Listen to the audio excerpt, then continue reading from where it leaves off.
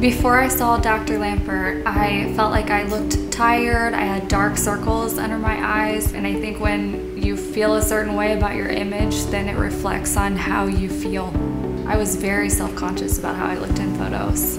Brittany's a young lady who had a common problem that we see, and that's under eye bags. She's young, she's got very tight skin, but just has genetic, little bit of extra fat in her lower eyelids that gave her an appearance that looked like she was sleepy at work.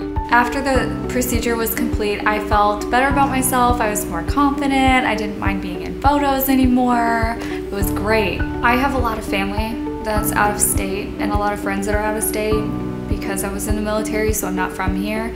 And I recommend Dr. Lampert to everyone that I know, even if they're not living in Miami.